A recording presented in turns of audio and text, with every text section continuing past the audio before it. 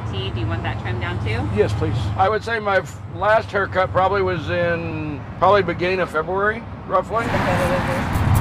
It's been a long wait to get trimmed up, cleaned up, and just feeling better. We knew it wouldn't last forever also, so we just waited, and we were given the green light today to open with some limited numbers, and we're just, thrilled. We're thrilled to be open.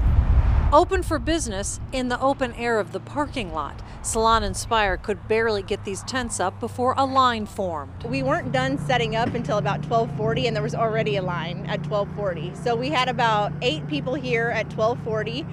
We got through the first round, and we had about 6 or 8 more people waiting. So we've been going strong most of the day.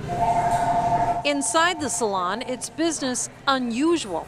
Typically, there's 17 chairs and 17 stylists working at one time. There's usually about 25 or 30 people in the salon at a time, so having 10 is quite reduced.